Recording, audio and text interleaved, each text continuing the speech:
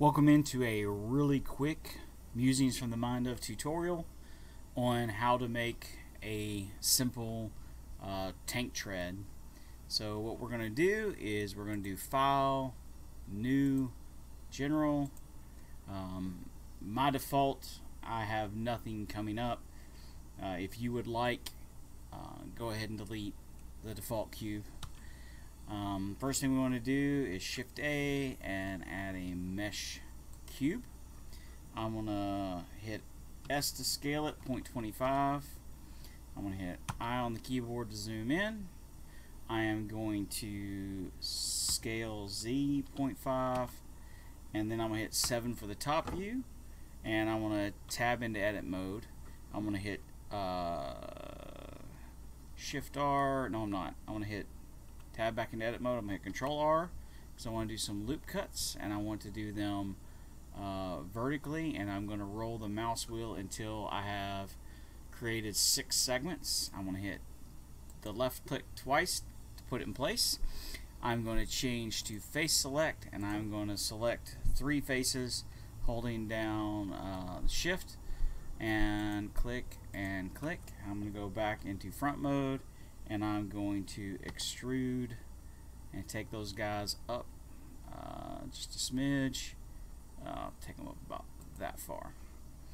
Alright, now let's tab back out of there, and now I'm going to add a curve. Shift A, curve. We'll just add a circle.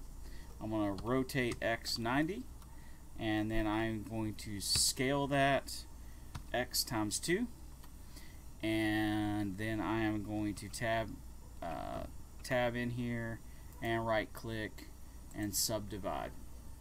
Now then, we're going to tab back out of object mode. We're going to click on our tread. We're going to go to modifiers. We're going to add an array modifier, and as you see, as we add a count, it's just going to keep adding instances. The problem here is obviously it's not following our tank tread, so we're going to add one more modifier. We're going to add a curve modifier. We're going to select the Bezier curve, and as you can see, it is on there. It's deforming on the x-axis. I am going to scale this down some more, so I'm going to do scale 0.5, and I still don't like that. I want to do scale Z 0.5, and I'm going to scale X 2. Yeah, that looks a little bit better. I'm going to go back to my array modifier, and I'm just going to keep adding instances until I'm all the way around. And then it's very easy to animate this. I'm gonna, on frame 1, I'm just gonna hit I, lock location, and then I'm gonna go over here to frame 250, and I'm going to do, with the cube still selected, I'm gonna do G. I'm gonna move it on the x-axis by hitting X. I'm gonna hit 5, and I'm gonna hit enter. I'm gonna hit I to lock that location as well, and then when I hit space, my tread is moving. And I don't really necessarily like the shape of this tread wheel, so I can kind of select the curve. I can tab into the curve, and I'm going to select proportional editing, and I'm going to get this tread. I'm going to kind of even it out some. I'm going to get this guy right here, and I'm going to even him out some so it has a little bit better of a look.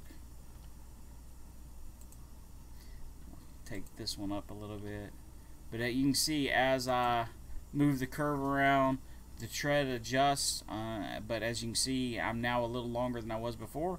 All I have to do is tab out, go back to the cube, and up my count, and I have a continuous tread again.